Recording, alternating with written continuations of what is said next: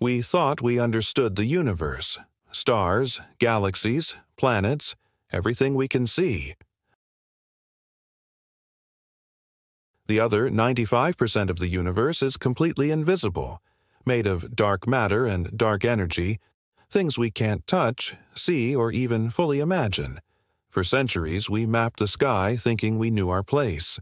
Then Hubble looked deeper and shattered everything.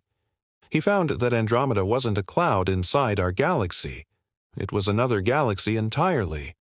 The universe wasn't small. It was billions of galaxies expanding away from each other.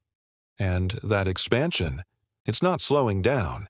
It is speeding up, pushed by something we now call dark energy, a mysterious force tearing space itself apart. Meanwhile, galaxies like ours shouldn't even hold together. They spin too fast. Something invisible, dark matter, acts like a cosmic skeleton, keeping everything in place.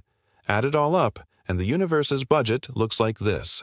Ordinary matter, 5%. Dark matter, 27%.